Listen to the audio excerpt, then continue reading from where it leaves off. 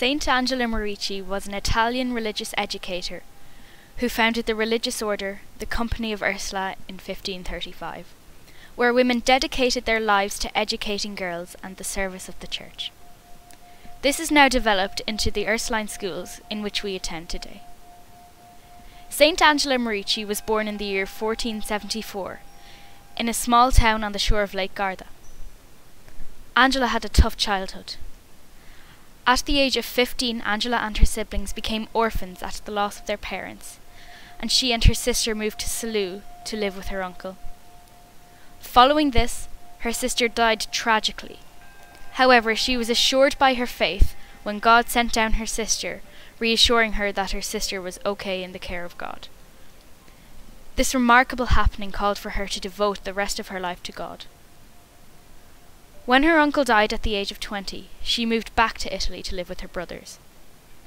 When she returned to Italy, she followed up on her promise to join God and joined a Franciscan order of nuns. At the time in Italy, unmarried women were not allowed to leave the house, and married women were unable to work by law. Nuns were the most educated women around, yet obviously unable to marry, thus unable to share their knowledge and wisdom amongst young girls in society. One day, while doing charitable work, she gradually became aware of how little education the girls had. These girls were not being educated in any way. In 1494, God sent a second vision to Saint Angela of young girls climbing a ladder to heaven. This was God's way of calling her to help and educate young girls. Shortly after, she journeyed to the Holy Land on pilgrimage to follow the footsteps of Jesus. On the way, she had fallen ill and became blind. Despite this burden, she continued on her travels with the devotion of her heart rather than her eyes.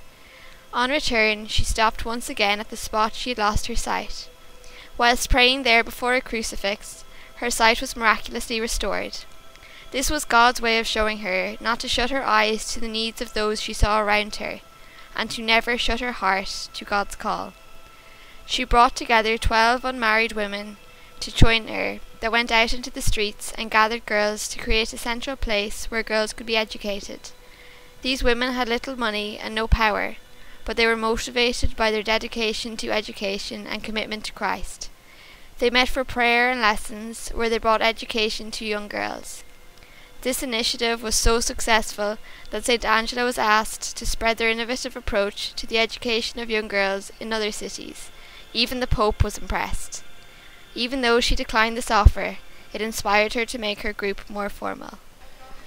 After many years of frustration, her radical ideas about women's education were accepted as a whole by society. Her association was called the Company of St. Ursula, or the Ursulines as it was more commonly known. This was the first group of religious women to leave the cloister and the first teaching order of women. After her death on January 27, 1540, she left behind a legacy of teaching and a strong inspirational and educational philosophy. St. Angela promoted many things and encouraged her students to develop a personal relationship with God and to be well-rounded individuals, as well as being unique, dignified, kind, courteous, confident, courageous, just, and to be respectful towards oneself, others, and the environment in every way they can. We can adapt this philosophy into our lives today by being kind to others, generally respectful, and incorporating God into our daily lives. The ethos of the Ursuline schools is based on the life and teaching of St. Angela Merici. Do not lose heart, even if you should discover that you lack qualities necessary for the work to which you are called. He who called you will not desert you, but the moment you are in need, he will stretch out his saving hand.